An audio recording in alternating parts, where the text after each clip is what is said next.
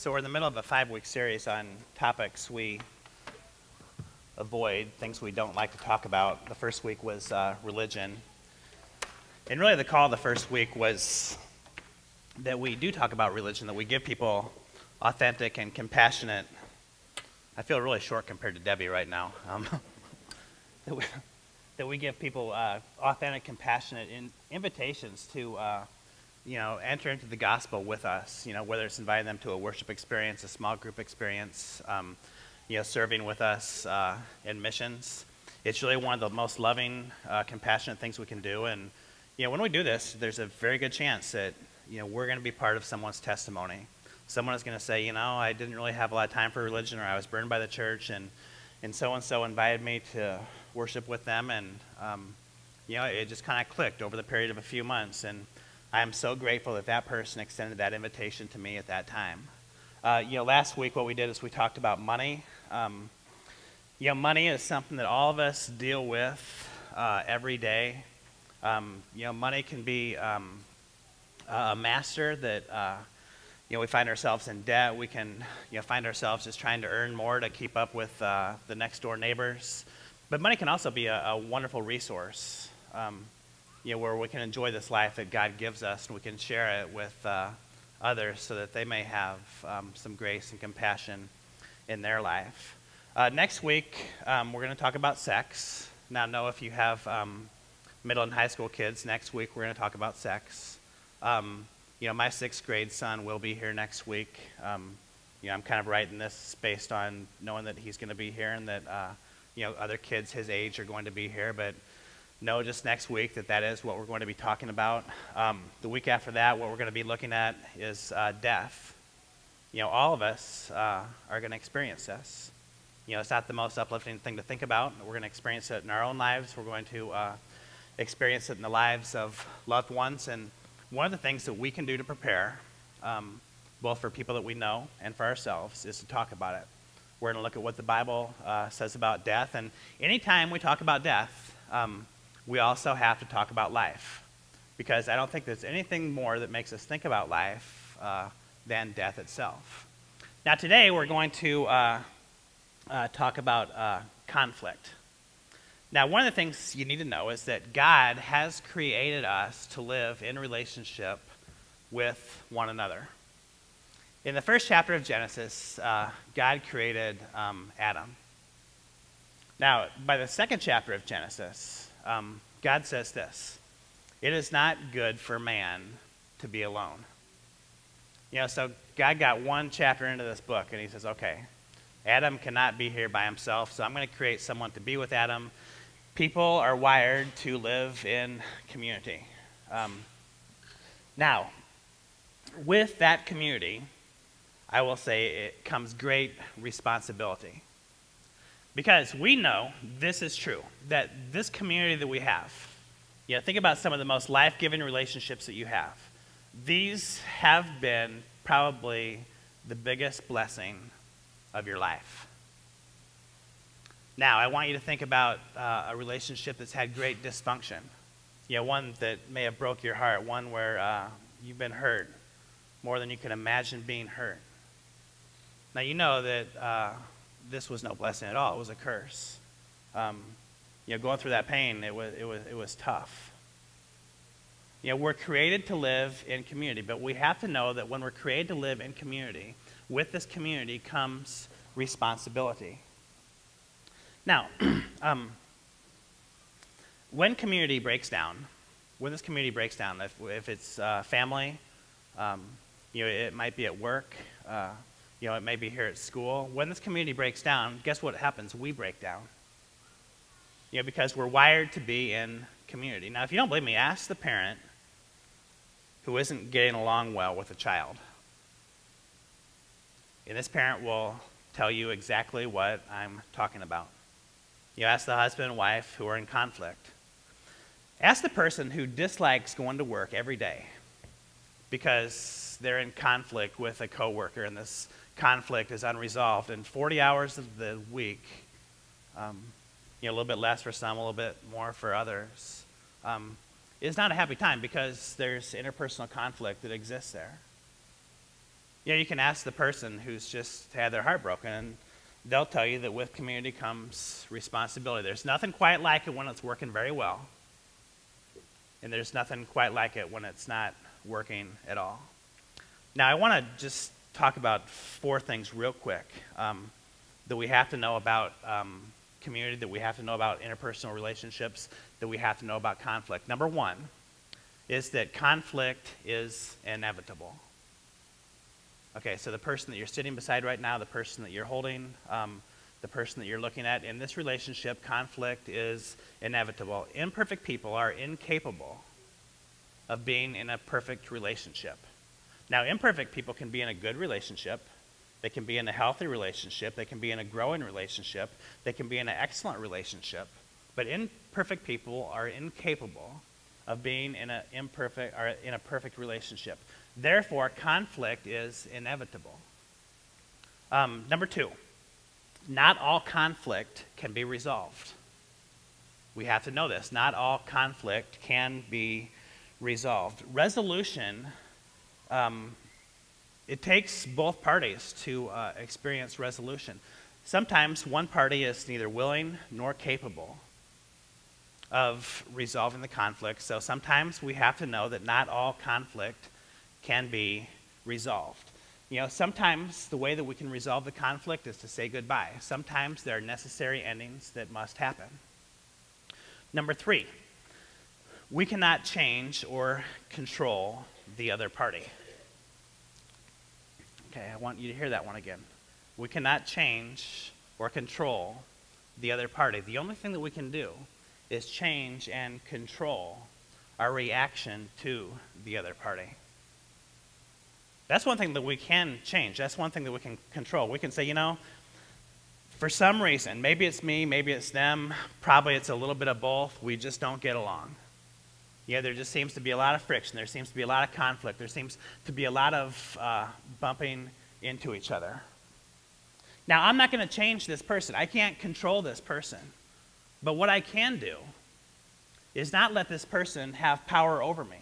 I can't let this person continually ruin my day. What I can do is I can change, I can control my reaction to this person that I am in conflict with. And the 4th thing I want us to think about is relationships take a lot of work. And they take a lot of work. I'm doing a wedding in a couple weeks for a young couple in the church, and I met with them in my office yesterday morning, and this was exactly what we're talking about.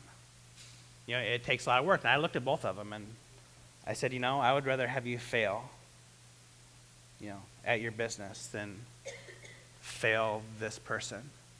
I'd rather have you fail at the hospital, she's a nurse, than to fail this man who's going to be a husband. There's choices that we have to make. And, we've seen the good, the bad, and the ugly on this. But we know that, like anything else, if you want to be a good baseball player, what do? You train. If you want to master a foreign language, you practice. It is a logical step then that to succeed in a relationship, it takes work. It takes a lot of work from both parties. Now, Paul is writing here in Ephesians to a group of people who are experiencing dysfunction in their community. Now, Paul planted this church. He loved these people. This is in Ephesus. It's part of modern-day Greece. He planted this church. He had high hopes for them, and all he's hearing is that these people are not getting along. The women and the men aren't getting along. The women aren't getting along with the women. The men aren't getting along with the men. Nobody is getting along with anybody. The flights were booked from Rome to Ephesus, so Paul actually did it the old-fashioned way, and he did the snail mail. He wrote a letter to them. Now, they get this letter, and, when Jeff was up here reading this text, when I was reading this text earlier this week, I was reading this stuff, and I'm like, this is good stuff. As far as relational advice goes, I don't think I've ever seen stuff that is more prophetic and more profound than what Paul was writing to the Ephesians on that day. I believe that God was directing Paul's pen when he wrote this because it's simple, yet it's beautiful. And if we practice these things, again, our relationships aren't going to be perfect, but I believe that they can be growing. I believe that they can go from average to good. I believe that they can go from good to great. I believe that they can go from great to excellent.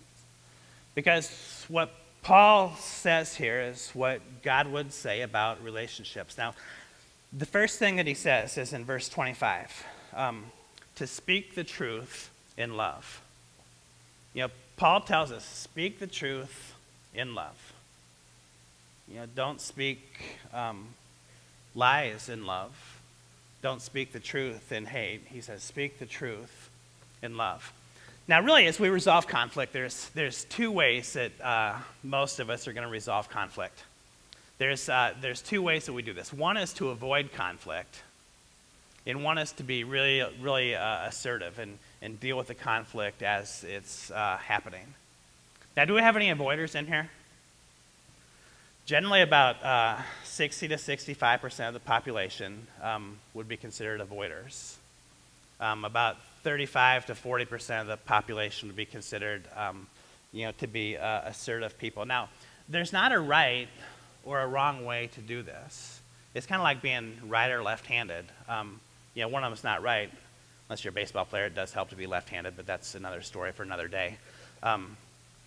Now, let's just look at what it means to be an avoider. Now, there's a strength to being an avoider. You know what the strength is? The strength is that you're not resolving the conflict as it's happening. What you can do is you can take a step back, or you can take 2 steps back. And you can say, I'm going to think about this one for a little bit. I'm going to pray about it. I'm going to get some advice from some other people. I'm going to cool down. And then when I'm ready, I'm going to go to the other party. And that person and I are going to have a conversation. Now, there's also a dark side to avoiding. And many of us who are avoiders, we're aware of what this is. And that is that we just get these layers and layers and layers of unresolved conflict. And all of a sudden, it just gets to be a little bit too much for us. The temptation is that we never resolve the thing because it makes us feel very uncomfortable to have these conversations. Now, if you're an avoider, you probably felt pretty good after you've had some tough conversations before. You probably thought to yourself, I wonder why we didn't talk about this a long time ago. I've been kind of carrying this mess with me, and it was actually a fairly easy conversation. I don't know why I didn't do this. Now, the assertive person is a little bit different. The good side of being an assertive person is you don't get those layers and layers of conflict that are swept under the rug. You're pretty much dealing with stuff as it happens. Now, the challenge of being an assertive person is a lot of times you're dealing with the conflict at the same time you're still processing it. A lot of times you're speaking with your heart, not your head. And if you're a really assertive person, you'll probably be the first person to admit that there's been words that you just wish you could have taken back. Things that you said that you just wish you wouldn't have, that you weren't thinking quite as clearly as you could. Now, so you have to know this. In your relationship with other people, you have to know who you are and who the person you're in a relationship is with.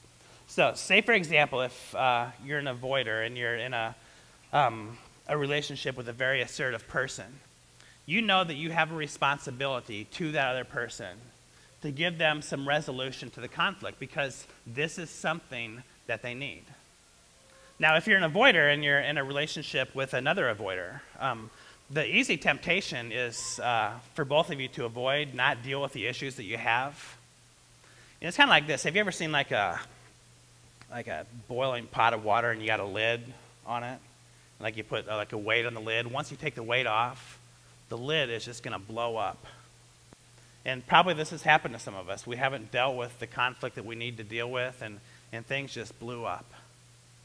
Now if you're an assertive person and you're in a relationship with an avoider, you know that you have to give that person a little bit of space. You need to give them a little bit of time to process, a little bit of time to think, a little bit of time to pray. Then my favorite ones are the assertive person and the assertive person. Like if you watch like the Real Housewives of Los Angeles or the Real Housewives of like New York or Omaha or whatever the cities are right now, the producers of these shows, these guys aren't dummies. They're finding very assertive people because they know that when two assertive people have conflict, it's going to be very entertaining. And when you're in a relationship with another assertive person, you know that probably it's going to be best for both of you to just kind of take a step back. And, it's kind of like this. Like, I tell this story to couples I'm going to marry sometimes. It's like if you're driving home from church, let's just say you're going to Dodge in like 180th or something like that. Let's say you get to Pacific in 180th and your light's green. Now, you have every right to go through that stoplight, don't you? Because it's green. Now, let's say on Pacific, from the west, there comes this great big 18-wheel tractor trailer. Now, his light's red, but he doesn't appear to be slowing down. Now, you get to the intersection, and your light is still green. He gets to the intersection, and his light is still red. He's not slowing down. You have every right to go through that stoplight. Now, at this point, you have a choice. You can go through the stoplight and get run over by the 18-wheel tractor trailer. You can tow your car and do a whole lot worse. Or you can actually stop.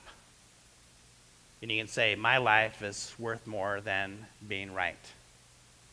Sometimes in our relationships, we're just going to get to those intersections. We've already maybe said some hurtful things. Maybe we've thought some hurtful things. Maybe we're just not in a good place where we can listen to the other person.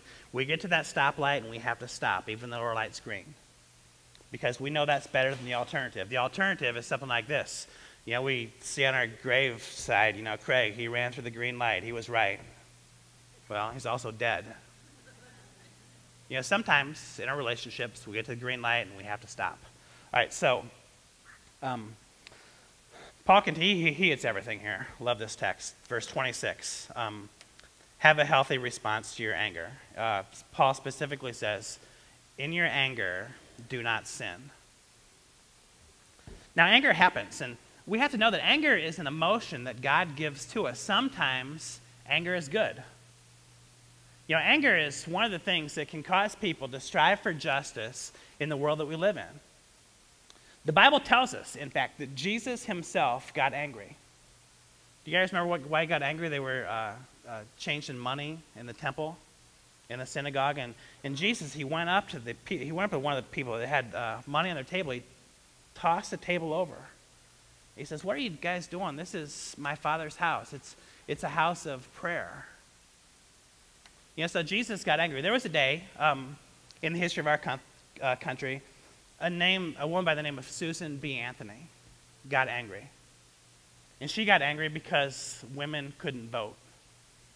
And she didn't see this as a good thing. And she got angry and she did something about it. And today, women can vote. In the history of our country, there was a man whose name was Martin Luther King. And he got very angry. But his anger was a just anger. He got angry because a portion of our population was not being treated as a full person. So he got angry and he did something about it in a very just way. There's a woman whose name is Nancy Goodman Brinker. Many of you probably don't know who she is, but you know the work that she's done. She's the sister of a woman whose name is Susan Komen, who died of breast cancer at age 33. There was a day that she got angry, that women should not have to go through this. So she started this series of Races for the Cure. And in these years, in these decades since this, has raised millions and millions and millions of dollars for breast cancer research. Anger can be a very good thing. Now, as I say that, we have to know, and we've all experienced this, the anger of other people and the anger of ourselves. Anger can be a very bad thing. We can get angry at the silliest things. You can get angry at hitting a golf shot. And you can ruin an entire afternoon. You're out there in this beautiful green place. You're out there with some friends. You hit a bad shot. Does the anger ruin the day? We can get angry at being stuck in traffic. We can be angry at the house not being totally clean when we get home. We can be angry at the server messing up our order at a restaurant. Now, this is not the type of anger that leads toward systems of justice. This is the type of petty anger that can just chip away at us. A lot of times it's not that great big hill it's going to wear us out. It's going to be the pebble in our shoe.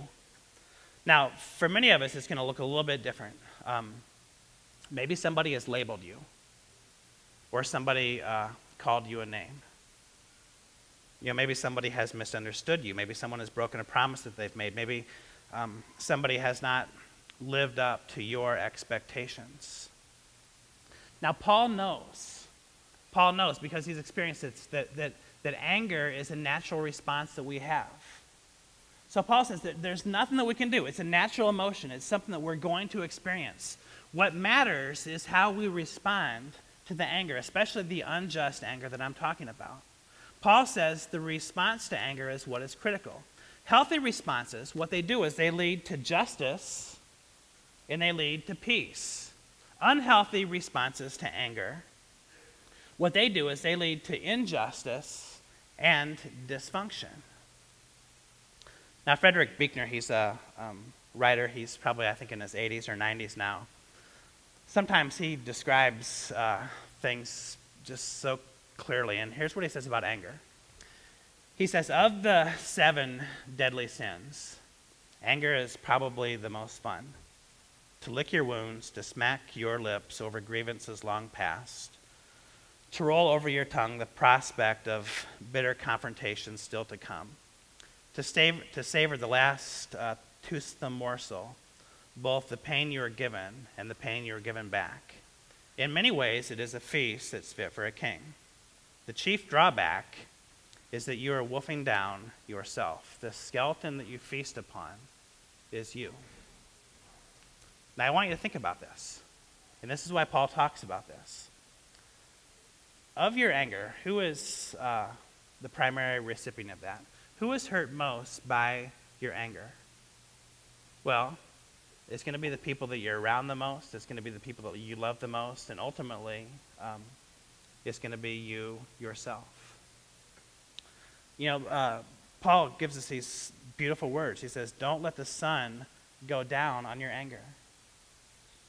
Another translation says, don't go to bed when you're angry. Now listen, here's how we do it. If there are systems of injustice, and if that makes us angry, what we do is we do something about it. If it's petty, what we do is we let it go. If there's a misunderstanding, and all the avoiders like me need to listen to this one, what we do is we work it out. Don't let the sun go down on your anger. All right, the third thing, we find this one in verse 28. Don't take from people, but what we do instead is we add value to people. Now, Paul specifically says, anyone who has been stealing must steal no longer, but must work, doing something useful with their own heads, so that they may have something to share with those in need. Now, probably what Paul was talking about was, in ancient Greece, people would take baths in public bathhouses. It was kind of like the fitness clubs of our day.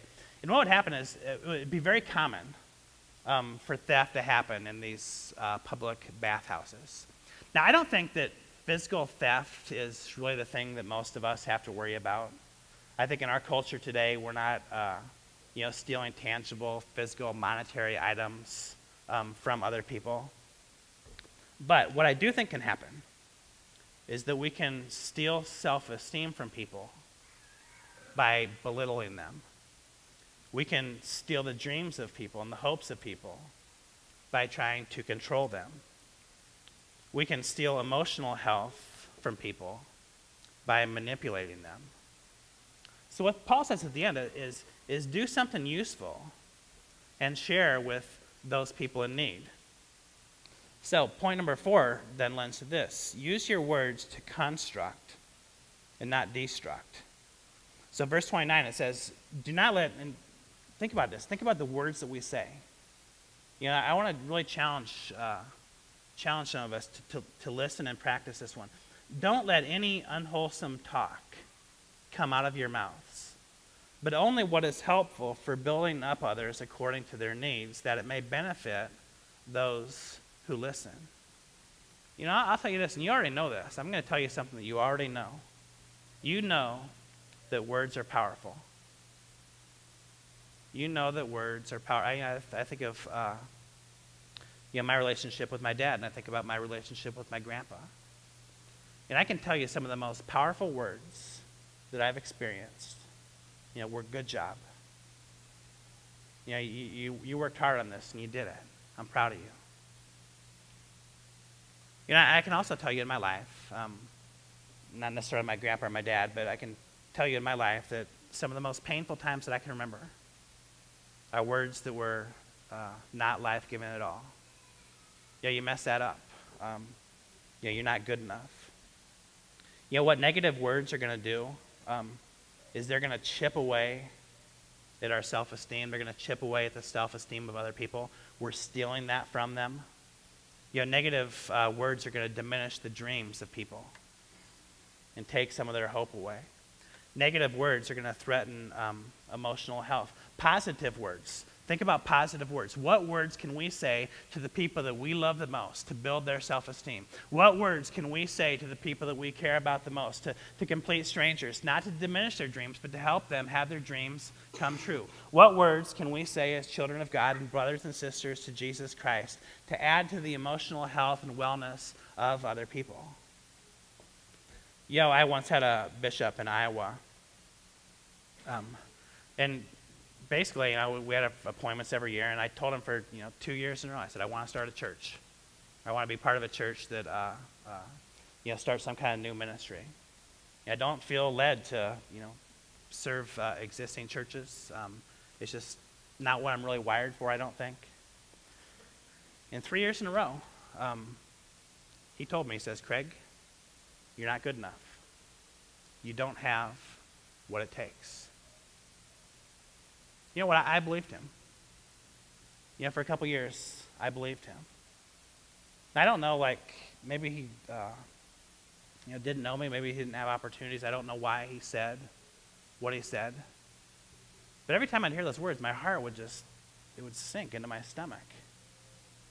Yeah, I remember those negative words, and you remember those negative words too, and we can do something about it.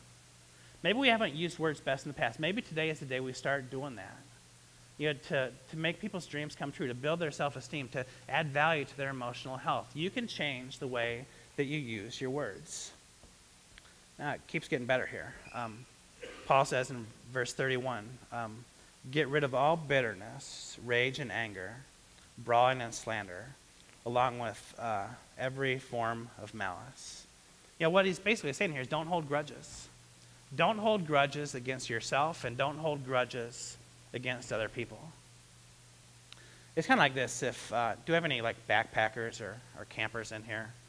Like on the first day of the journey, you got this great big backpack and it's full of gear and it's full of food, and you probably have some water in there as well. Well, the second day it gets a little bit lighter, the third day it gets a little bit lighter, and by the end of the week, your backpack is pretty light. Now, it's kind of counterintuitive. You think after 5 or 6 days out in the wilderness that it actually gets tougher. But it actually gets easier because you're carrying less burdens. You have less baggage. Now think about that. In relationships with other people, what we have to do is we have to get rid of the grudges. We have to get rid of the rage and the anger. Brawling probably isn't an issue for too many of us, but we get rid of the slander and every form of malice. God does not intend for us to carry these burdens. Many times we've talked about right here at this church, Jesus says, come to me, all of you who are weary and carry heavy burdens. Give them to me. Take them to the altar, and I will give you rest. I'll give you rest for your souls. God does not intend for us to carry hurts. God does not intend for us to carry our failures. What God intends for us to do is to lay them down at the altar that Jesus has taken care of for us, and look forward and start fresh every day anew. It's got a couple more to go. Verse 32, Paul says, be kind to others. Be kind to others. I'm going to tell you the difference between being kind and being nice. Being nice, it's just, it could be a kind act that we do for somebody. But the biblical definition of kindness is that we offer somebody grace with no expectation of return. Basically, we help somebody, and we don't care if they can help us back or not. We do it because it's the right thing to do. We don't do it because of them. We do it because of us and who God is in us and through us. A great definition of, a great illustration of kindness in the Bible is when Mephibosheth. Okay, so Mephibosheth is, he's crippled, he's young, He's been damaged. He was raised without parents. He was hiding out because he knew the king was going to kill him. David, goes out and finds Mephibosheth. He brings him to the castle. Mephibosheth knew that he was going to die because he was part of the ruling family before David. In that generation, what they did is they killed the entire family so there'd be no upheaval or uprising in the future. But the Bible says that David didn't do that. What David did is he helped this helpless boy. He says, from now on, Mephibosheth, you're going to eat with me. You're going to feast with my family at my table. It was kindness at its finest. Mephibosheth could do absolutely nothing for David, but David did it anyway because of a promise that David made. Now, the next one is in verse 32, be compassionate to others. Now, what compassion is, it's the capacity for feeling what it's like to live inside somebody else's skin. It's the knowledge that there can never be any peace and joy for me until there is peace and joy for you. Now, think about this in the relationships that you're in. It's kind of like this old fable. The man fell into the pit and he couldn't get himself out. The Pharisee says, well, only bad people fall into pits. The mathematician says, he's trying to figure out how deep the pit is. The fire and brimstone preacher says, you deserve your pit. The psychologist says, your mother and father are to blame for the pit that you're in. The optimist says that it could be worse. The pessimist says that the optimist says it could be worse. The pessimist says that it's going to get worse. But what the compassionate person does is he goes to the pit, he throws down a rope, and he helps the person out of the pit. Now I'd say in your life, who is in the pit? And instead of analyzing it, instead of giving advice, what's the rope that you can throw down to help somebody out of the pit? The last one, and I think Paul did this intentionally. I think he saved this one for last because he wanted people to remember it the most. Paul says in verse 32, be forgiving of others. Be forgiving of others. And what I want to do is have us think about Jesus here for a moment. Jesus forgives you of your sin. Jesus forgives me of my sin. Now I want you to think of you at your absolute worst. Think about you at your absolute worst. Maybe there's just been some inner struggles you've had, or some gossip, or something you did that 100 times out of 100 you wish you could do it over again. Think of you at your worst. Now know that Jesus forgives you for this. With no strings attached. He expects nothing from us. He forgives you. He forgives us because of the love of the Father, of the love of the Son, and the love of the Holy Spirit. Now, we are created to be like God. We are constantly being recreated into the image of Christ himself. Just like we can experience healing in our relationship with Christ, we can experience healing in our relationship with others through forgiveness. So let's go to God and let's pray. Lord.